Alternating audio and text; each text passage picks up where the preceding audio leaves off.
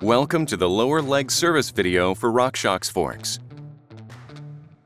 It is recommended that this procedure be done after every 50 hours of riding to restore small bump sensitivity, reduce friction, and extend bushing lifespan. In this video, we will be performing service on a pike fork, but the process is nearly the same for all forks. Suspension oil weight and volume varies between forks. Consult the front suspension air, oil, and spring chart for your fork's oil weight and volume.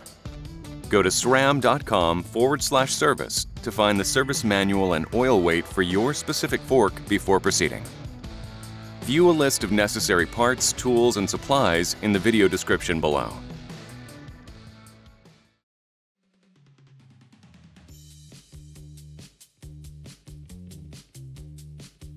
Place the bicycle in a work stand. Before beginning, record the air pressure level in your air spring, as well as the rebound setting.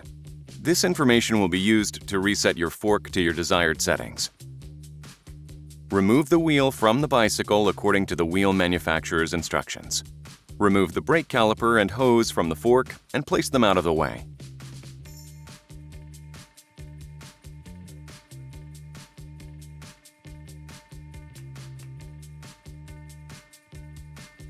Remove the air valve cap. Depress the Schrader valve and release all air pressure. Verify all air pressure is removed from the fork before proceeding. Failure to do so can result in injury and/or damage to the fork. Wear safety glasses. Rotate the bicycle to make the rebound adjuster knob easily accessible. Remove the rebound adjuster knob. If your adjuster knob has a set screw, loosen but do not remove the screw. Then remove the knob. Place an oil pan beneath the fork to catch the draining oil. Use a 5mm hex wrench to loosen both bottom bolts 3 to 4 turns.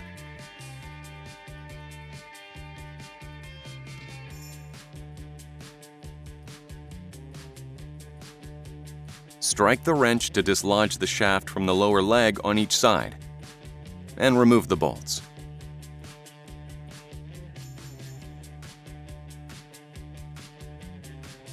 Firmly pull the lower leg downward until fluid begins to drain.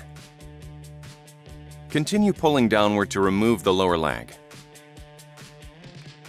If the lower leg does not slide off of the upper tube, or if fluid does not drain from either side, the press fit of the shaft to the lower leg may still be engaged. Reinstall the bottom bolts 2 to 3 turns and repeat the previous step.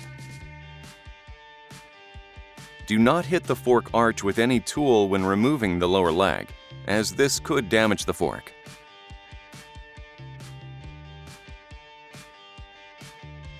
Remove the foam rings.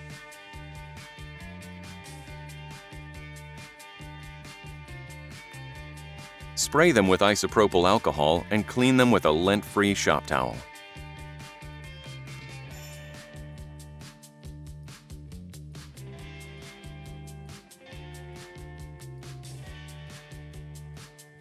Soak the foam rings in the specified suspension oil for your fork. Spray isopropyl alcohol on the inside and outside of the wiper seals and lower leg, and clean them with a towel.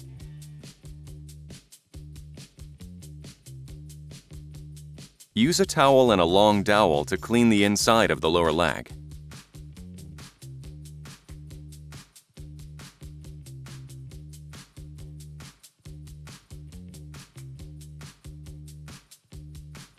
Install the foam rings under the wiper seals.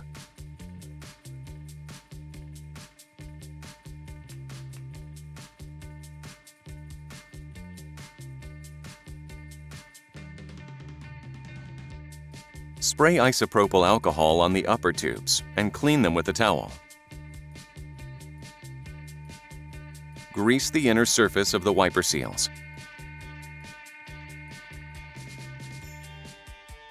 Rotate the bicycle in the work stand so that the lower leg bolt holes are oriented upward. Slide the lower leg onto the upper tube enough to engage the upper bushing with the upper tube. Make sure both wiper seals slide onto the tubes without folding the outer lip of either seal.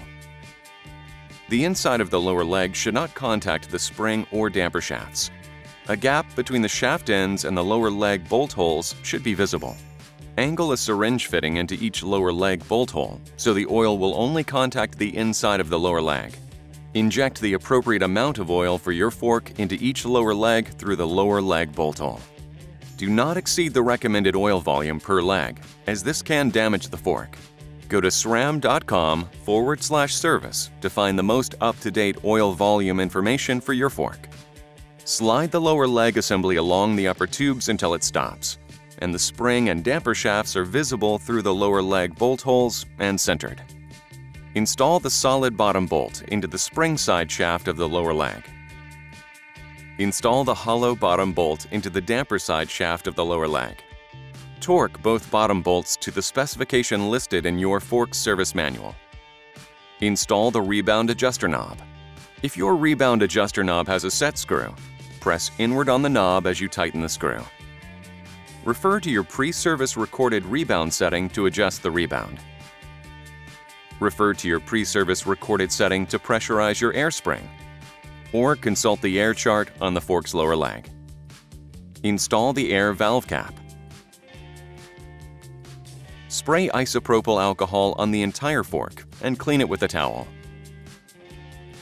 Reinstall the brake caliper and hose.